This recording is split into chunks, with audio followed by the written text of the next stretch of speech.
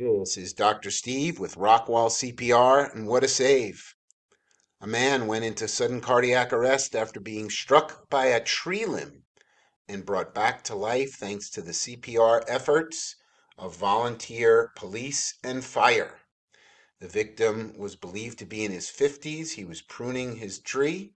After pruning the tree, the limb fell and it struck him with enough force to cause him to go into cardiac arrest. After 10 minutes, we got a strong pulse from the victim who started to breathe on his own.